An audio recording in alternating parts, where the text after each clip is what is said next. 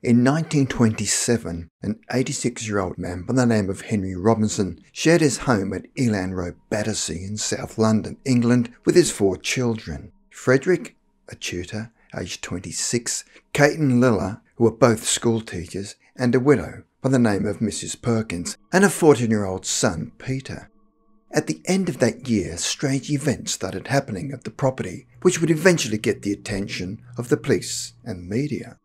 It all began on November the 29th, 1927, when lumps of coal and pennies began to fall on the conservatory. The conservatory was a lean-to building at the back of the house. Then a few days later, it abruptly stopped, but resumed again in early December 1927.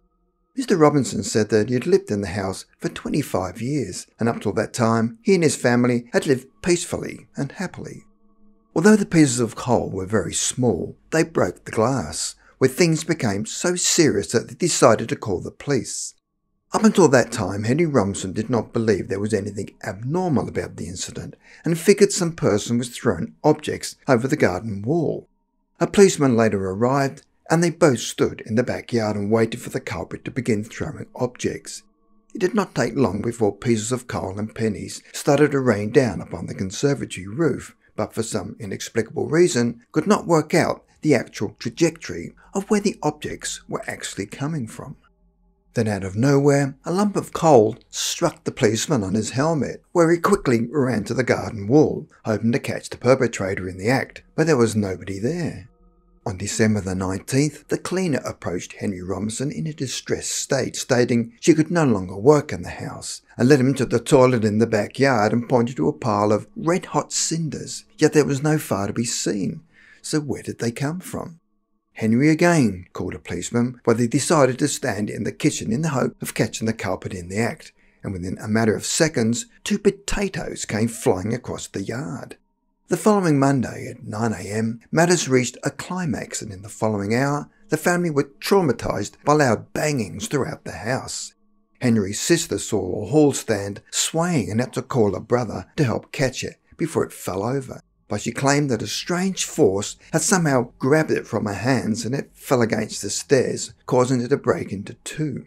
Then the window panel in Henry's room was smashed to pieces, leaving him in such a state that he needed to leave the house.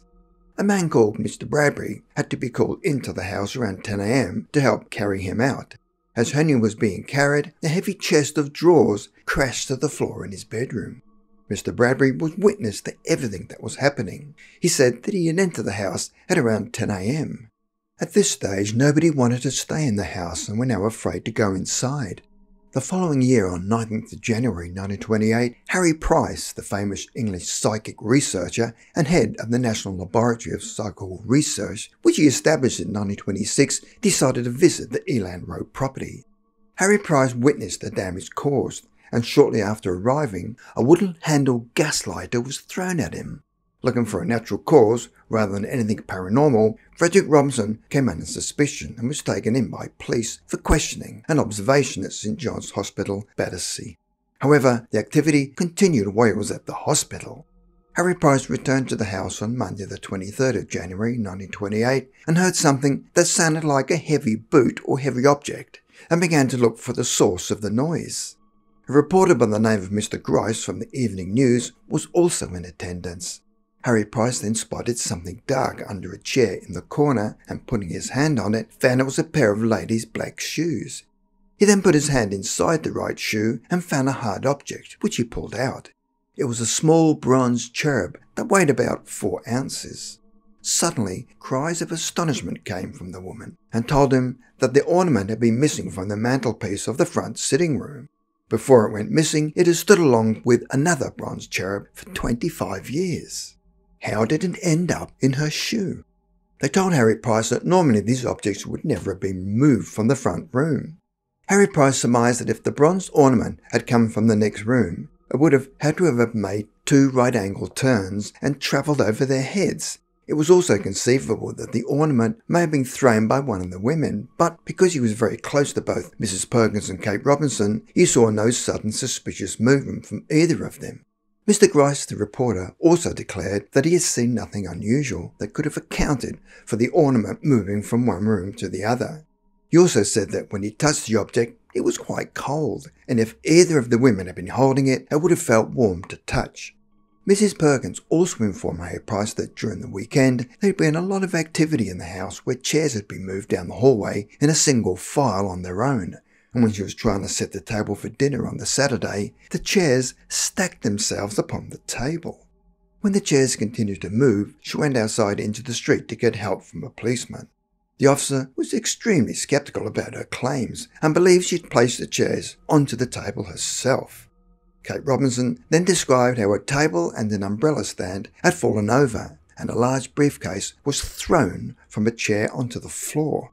Kay said that they were so frightened that they ran outside and proceeded to observe what was happening inside from the kitchen window and saw all the kitchen chairs fall over. When they went to rearrange the furniture back into its place, for some strange reason, the furniture was extremely heavy to pick up. After a period of time, the strange occurrences started to drive the family to distraction, and everyone was feeling helpless. For safety concerns, Mrs Perkins' son Peter was sent away to some friends in the country. The two remaining sisters were determined to rid the house of the paranormal activity, and to make matters worse, the crowds of onlookers were beginning to frighten them. On the weekend, mounted police had to be called in to hold back mobs of people. On Saturday evening, a group of people threatened to break into the house if they were not allowed to investigate the phenomena for themselves. After a while, the activity died down, and the case was closed, and the family moved to a new address. Harry Price later wrote that the incidents at the house still puzzled him, where on 3 occasions when he witnessed the movements of the objects, he could never be quite certain that a normal explanation could not be found for the supposed phenomena, though he had no evidence. That the worry and anxiety caused by the disturbances had definitely reacted to some of the Robinsons' family seems obvious. Whether this reaction was normal or extra-normal one is, in the absence of the further evidence, a matter for speculation. Price considered that the evidence for the abnormality of the occurrences is much stronger than the theory that the Robinson family were wholly responsible for the trouble.